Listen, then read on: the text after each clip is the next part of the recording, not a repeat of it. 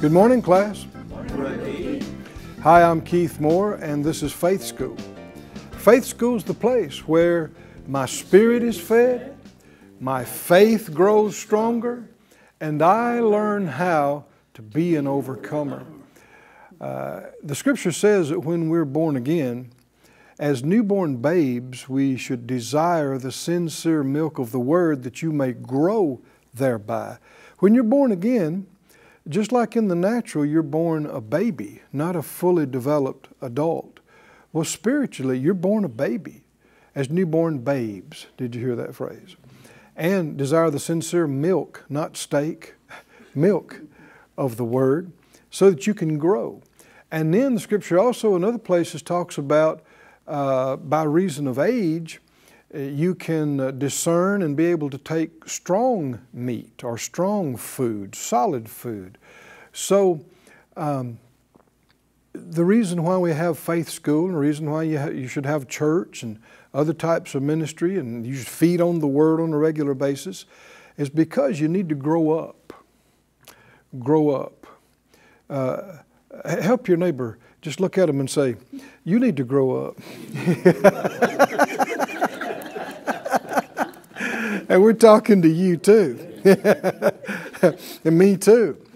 We all need to grow up into the fullness of the stature of the anointed Christ. Hallelujah. Being like Him, thinking like Him, speaking like Him, praying like Him, having faith like Him, living the overcoming victorious life like He did on the earth as our example. So what's that got to do with faith? Well, faith's part of it. Growing up in love, growing up in faith, growing up and being led by the Spirit, then the fruit of the Spirit is evidence of that growth. Love, joy, peace, long-suffering, gentleness, goodness, faith, meekness, temperance.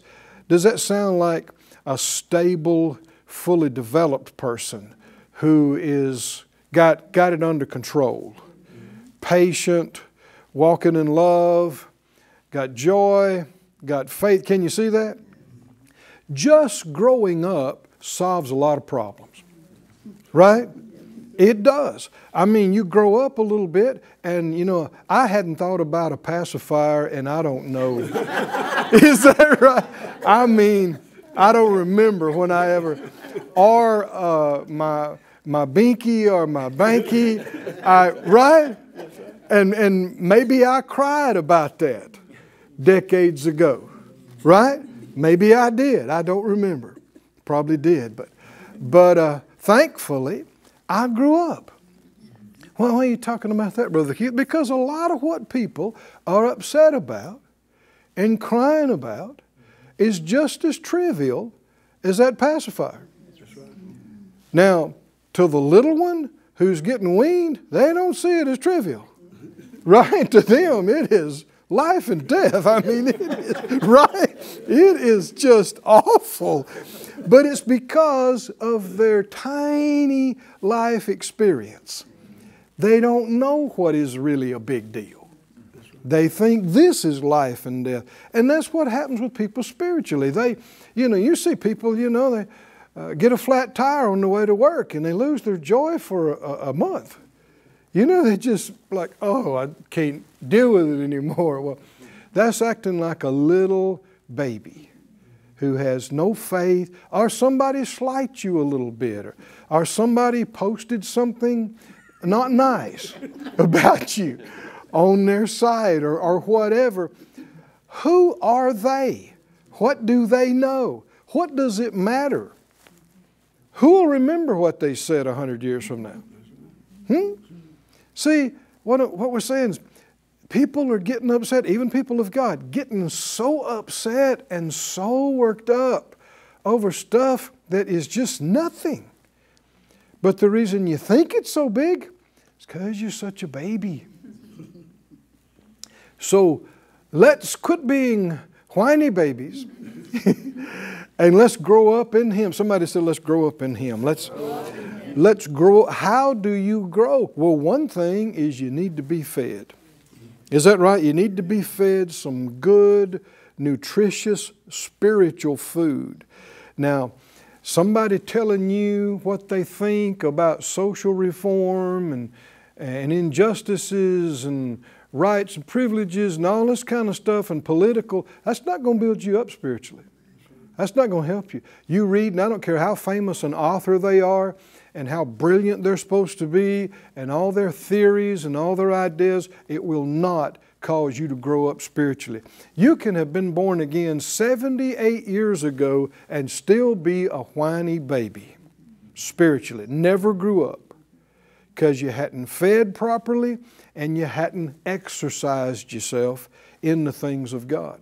That's sad. How many think an 80-year-old baby is sad? That's sad. Still getting upset over the least little nothing stuff, thinks everybody's supposed to wait on you hand and foot, night and day, when by reason of time, you should be helping babies grow up because you're no longer the baby. And you don't want to go to a church that babies you for 40 years. We should only baby the babies, right? The ones that really are babies, that got born again last week. Anybody know what I'm talking about? They really are babies. And they need to be treated with some extra attention and some extra patience and that kind of thing. But the rest, as time goes by, let's grow up. Come on, somebody say, let's grow up. Let's grow up. Father, we thank you for revealing these truths to us and helping us. You are so, so good. What we need to develop and grow up, we ask you to reveal it to us, remind us of it, show us the steps to take, and grace us to be able to do it. And we purpose to cooperate with your Spirit and become not just a spiritual infant that depends on everybody else and takes up everybody else's time and attention, but to grow up and be an older child that can handle some spiritual responsibility, that can work together with you in the ministry to accomplish the Great Commission and get this thing done. We make ourselves available, and we thank you for helping us in Jesus' name. Amen. Amen.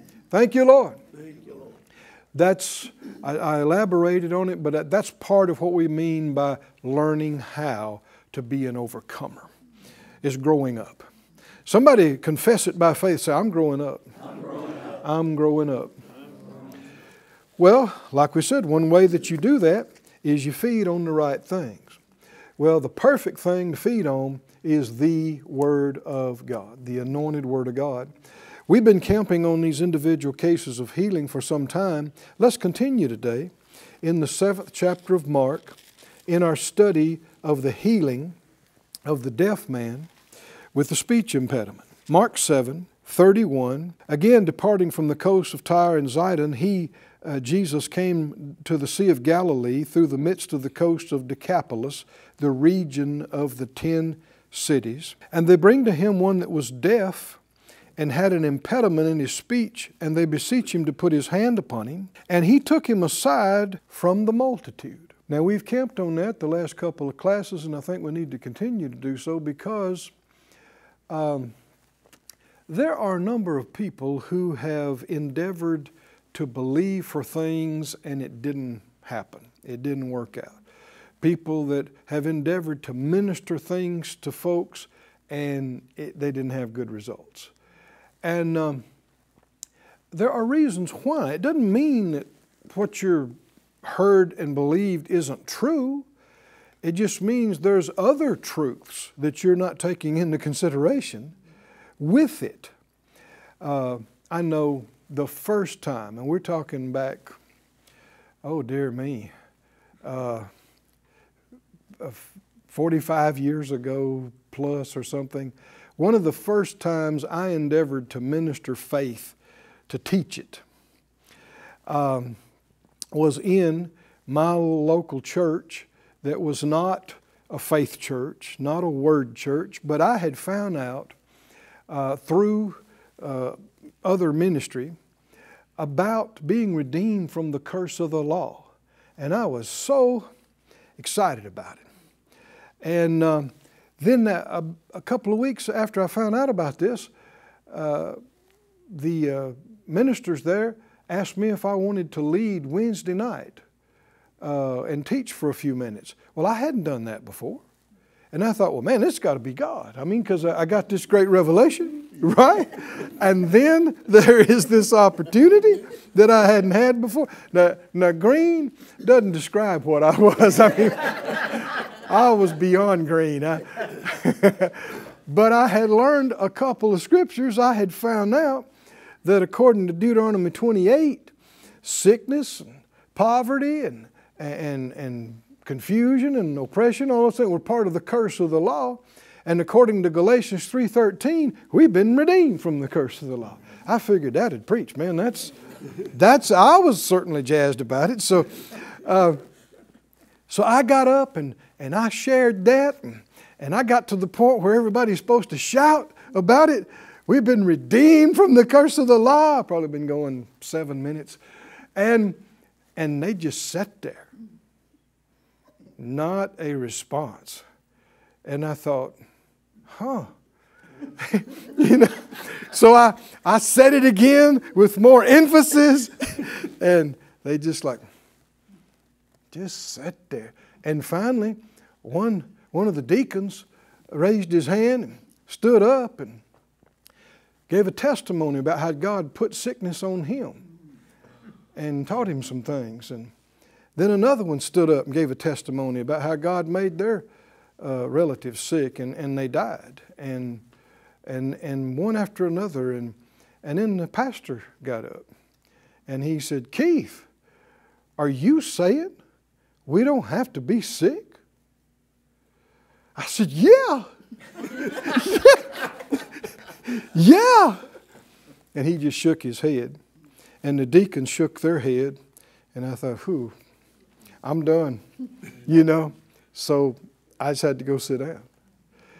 And later on that night, trying to go to bed, I thought, Lord, that didn't turn out very good. Did I do something wrong?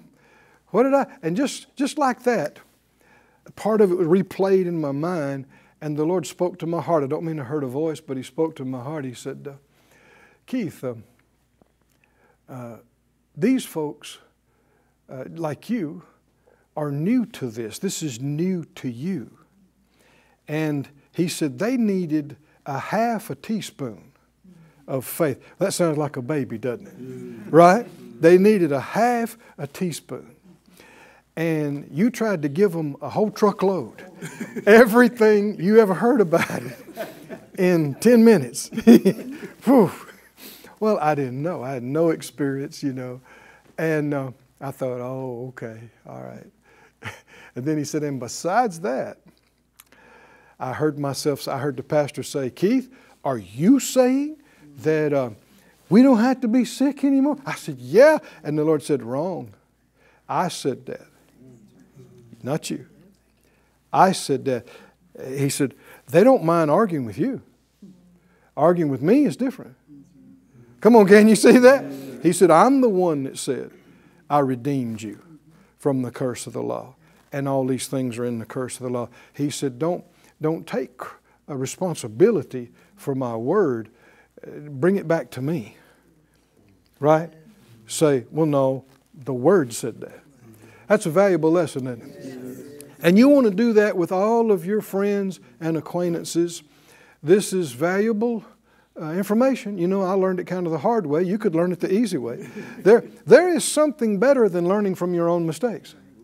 It's learning from other people's mistakes and not repeating them. It is. And so with your family, your friends, your acquaintances, your co-workers, whatever, you get something exciting from God and from the Word, I know. You just want to go tell them all of it and get them as excited as you are right now, but they may not be ready for that.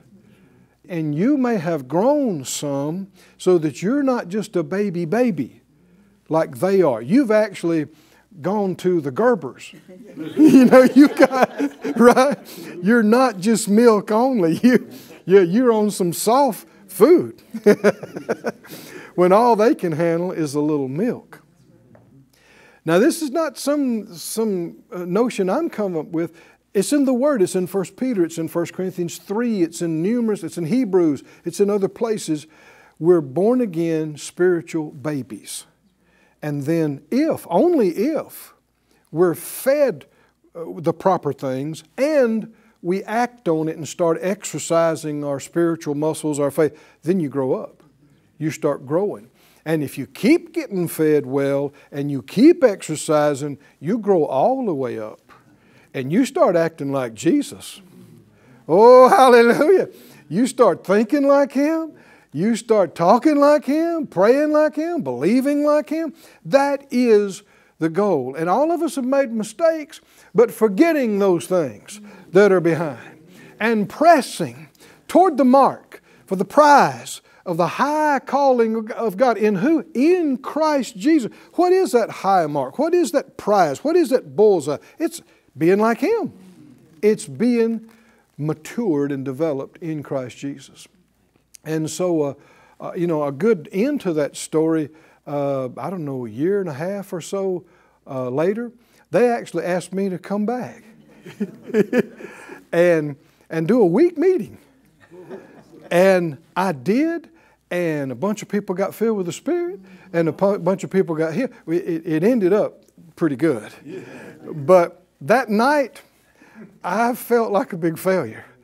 And the Lord helped me to see one of the principles was, He said they needed about a half teaspoon of that.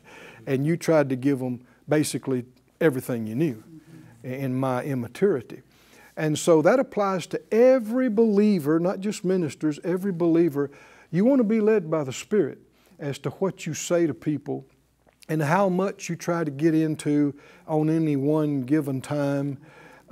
Because how many understand, little bitty babies, you put even a big spoon in, they're going to spit maybe half of it out, right? Why? You're trying to move too fast, right? You got to slow it down, you got to reduce the amount, and you got to slow your roll, right? Your spiritual roll. So thank God for growing up and developing. In this passage, Jesus got the person away from the multitude because obviously that was a hindrance. In the 8th chapter, when in verse 22 He came to Bethsaida and they bring the blind man to Him, besought Him to touch him. Verse 23, He took the blind man by the hand and led him out of the town. The Scripture said in 1 Samuel, the Lord said, "They that honor me, I will honor. They that despise me shall be lightly esteemed." Jesus said, "Blessed is he who's not offended at me." So will you experience the blessing if you are offended at Him? Well, no, if you're going to be blessed the same, whether you're offended or not offended, He'd have never said that. Blessed is the one who's not offended. Well, healing is part of the blessing. Deliverance is part of the blessing. All these things. And so that's why we see in that 6th chapter of Mark, the 5th verse, that in His own hometown, Jesus could there do no mighty works. We'd say He couldn't. He couldn't do any mighty works. That just upends some people's theology. But come on, believe the Bible more than you believe your religion. Right? People say, well, I got a right to my beliefs. Not if you're a Christian. Now, if you're not going to be a Christian, of course, obviously you can believe anything you want to in this world. But if you're a Christian, you're supposed to believe what the Christ said.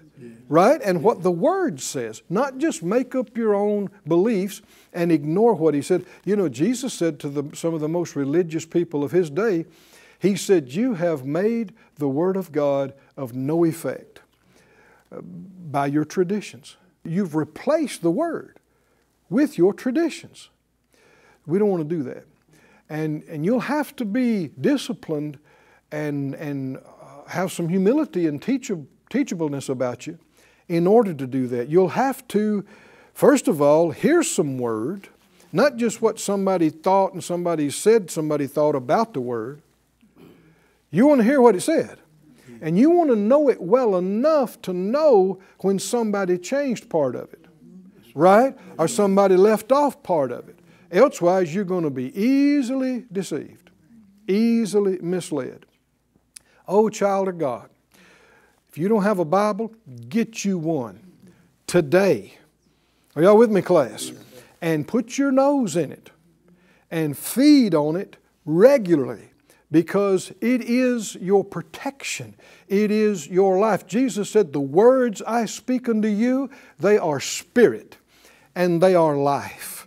The Proverb 4 said, my son, attend to my words. Incline your ear to my sayings. Don't let them depart from your eyes. Keep them in the midst of your heart, because they are life to those that find them, and they are health or medicine to all their flesh. If you respect the Word of God enough, that Word will heal you. Did you hear that, class? If you respect the Word of God enough, that Word will deliver you from debt and from lack. If you respect the Word of God enough, that Word will deliver you from heaviness and depression and oppression and confusion. Do you believe it, child of God? The Scripture said He sent His Word and healed them and delivered them from their destructions. Oh, somebody say, praise God. Praise God. Praise God. Back up with me to the 4th chapter here of Mark. And notice what Jesus said in verse 23. He said, if any man have ears to hear, let him hear. Now, He's not just talking about everybody that has the physical ability to hear, because that would have been most of the crowd there. So what's He talking about? There's something spiritual that affects whether you hear or whether you don't. Because hearing is not just a matter of sound waves bouncing off your eardrum. We're talking about hearing with discernment, hearing with understanding, grasping what you heard, understanding what you heard. He goes on to say, verse 24, that tells you a key to having an ear to hear. Take heed what you hear. Another one of the writers said, take heed how you hear. Both of these are recorded. Take heed what you hear. Take heed how you hear. And you can see that here. For with what measure you mete, it shall be measured to you, and unto you that hear shall more be given. There are people, a lot of people sadly, they see things like this faith school class, this broadcast, like church, like meetings and meetings. They see it as a total waste of time. They don't know why anybody would bother watching or listening. Well, that's because they have no respect. Can you see that? No respect for the Word, and even if they think they believe in God, very little respect for God, because if you have respect for somebody, you should want to know what they had to say, right? And you should care about what they said. And so it's just being religious to say you have faith in God, but you don't care and don't respect about what He said. The Scripture talks about the Lord has exalted His Word above so many things, and that Jesus is actually the Word made flesh. And in the beginning was the Word. Hallelujah. The Word made everything that has been made. You can't overestimate, you can't overemphasize the importance of the Word. Not just a book with ink and paper, but the Word. See, we speak English. That's not the only language. And the original languages were not English. So it's not just the letters, the ink, the paper. It's the thought that was in the original Word, and that thought came right out of God. Oh, hallelujah. And in God's thoughts are life. God's thoughts are light and truth and life. And the truth will make you free. Can you say amen? Amen. And that was where the giant turnaround came in Phyllis, my wife, and my life back decades ago, is when we found out through other wonderful ministries the importance of the Word of God. I mean, we grew up around people that went to church, and we had Bibles in our houses that had our family tree written in them, you know, and were big and nice, looked good on the coffee table. But we didn't spend time in them.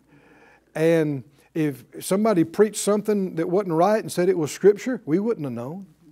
We'd have just said, hell, they're preachers, they're supposed to know. But no, we saw the importance, just like Jesus said, man shall not live by bread alone, but by every word that proceeds out of the mouth of God. Job said, I have esteemed the words of his mouth more than my necessary food. Can you see why they didn't get results in his own hometown? Because here is the Word made flesh saying the anointing is on me to minister to you. And they go, who does he think he is? Oh, come on, can you see that? Yeah. Just shut it down. The Bible talks about don't quench the Spirit. Can you see that's exactly what happened? I mean, the Spirit of God is there, ready to go. Jesus is there, ready to go. They could have had healings and deliverances and miracles coming out the windows. Is that right? In his own hometown. But no, they got a copping attitude and go, well, who does he think he is? And just quenched the thing, just smothered it. Just shut it down to the point where Mark 6:5 says Jesus couldn't do any mighty works there. Well, if it's true concerning the Master, it's true concerning any of us, right? And so we need to be aware of it. And I like what it says in Matthew 13, talking about the same thing. It said, He marveled because of their unbelief, and then He went round about all their cities and villages teaching and preaching. Is that the solution? When you got no faith, what do you got to do? Come to faith school, right? Here's some teaching and preaching. Get that nasty unbelief out of you and get filled with some wonderful, confident, expectant faith. And then you'll see miracles too. Our time's up again today, but we'll see you again tomorrow. Come back soon for some more Faith School. I've got the victory living inside. Thank you for joining us at Faith School. Class is dismissed for today, but you can watch this and other episodes of Faith School free of charge at faithschool.org. For more information, visit our website or call us at 941-702-7390.